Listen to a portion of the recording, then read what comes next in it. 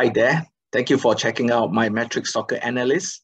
If you are a true data lover, please take the time to go through the settings for each modules. Metrics are created not only to give you insights, but also to understand potential teams' reactions and behaviors. We're adding some red flags status to tell you what gaps exist in specific module. Last but not least, we hope you all click on the like and share button. Thank you so much.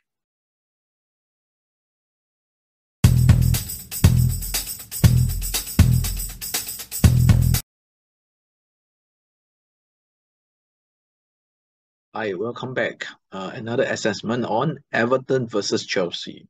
Right, first let's take a look at this on physical module. Right, as we can see, Everton has been over-projected on the field speed. Right, as I mentioned in some other videos, those field speed is if it's over exposed or too high, right, against the opponent, right, this could actually backfire. Hence, this part actually hamper their game setup for the home team, which could be quite tricky.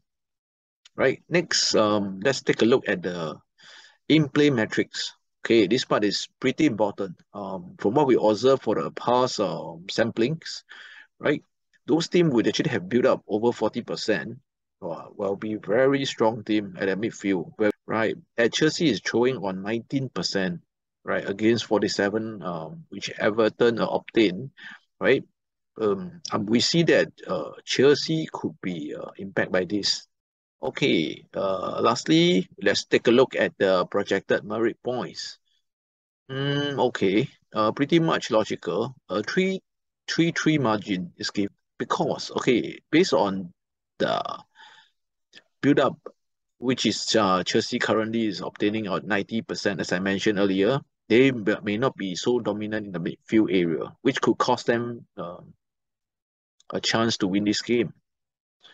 So, to summarize everything, right? So, Everton and escaped relegation last year, nearly regulated, they survived, right? So, this game still look favorable on their side. So, I actually, on my end, based on all the given metrics, I foresee a 1-1 draw, which is sound reasonable. Basically, this game should be on the favor of the home team, right? Okay, once again, thanks for listening to my assessment. Please take this as a reference.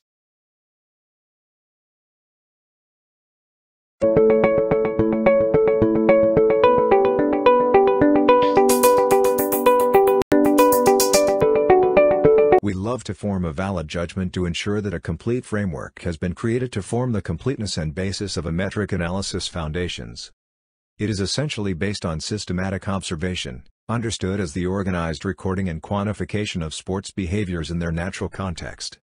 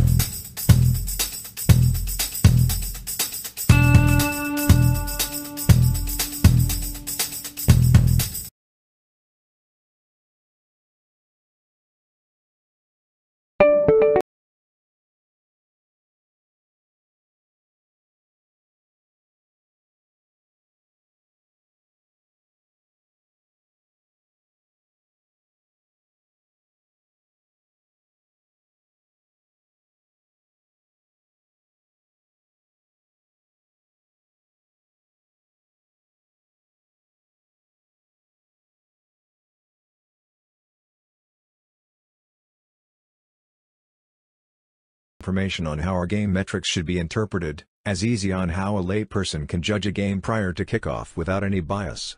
With the fair game model in mind, we set no limits on using all of the appropriate statistics and data to compile game behaviors and roadmap the process of certain specific outcomes.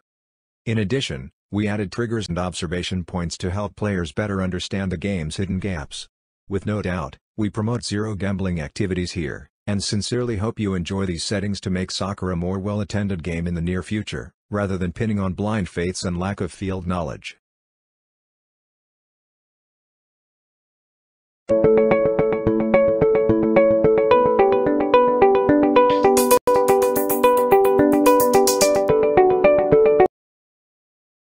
Thank you for watching my video, and please remember to support me by subscribing to my channel.